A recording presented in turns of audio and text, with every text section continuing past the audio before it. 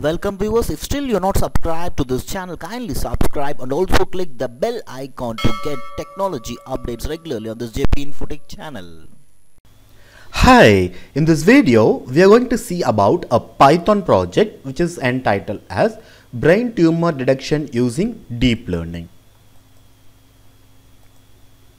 So in this project we have used CNN model architecture and the accuracy score we have achieved is 0.9770.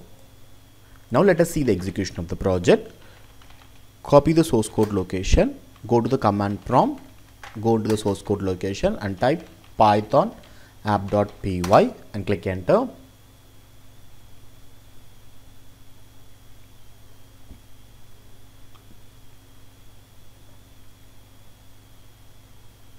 Copy the URL, go to your browser, paste the URL, and now you can see the home screen and welcome screen of the project with the project title Brain Tumor Detection Using Deep Learning, and click the login menu. And kindly note that this is a static login page because we have not used any kind of database in this project. So just enter the username and password as an admin and click login. And once the login is successful, it will be navigating to the upload part where you need to upload the image and find whether brain tumor is available or not.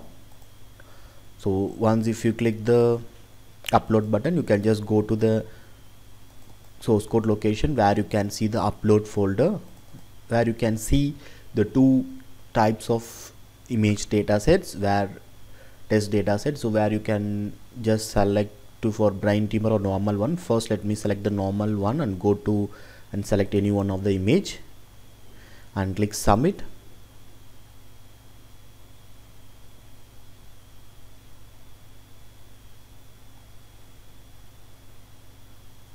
And here you can see the prediction result. So prediction result is normal.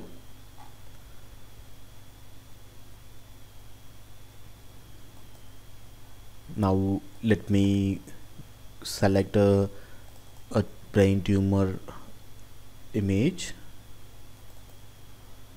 and then click submit, and here you can see the prediction result is brain tumor symptoms.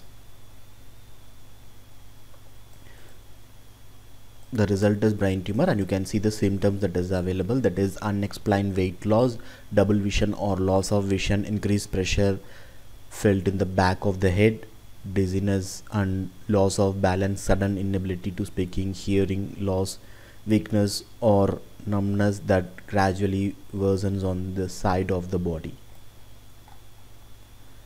So now let me show you some other images also. So let me select other image and click submit, and here you can see the prediction result is brain tumor. So in this way you can also check with the other images. So now let me go to the performance analysis part. So in the performance analysis you can see the accuracy score, precision score, recall and F measure values, and here you can see the confusion matrix.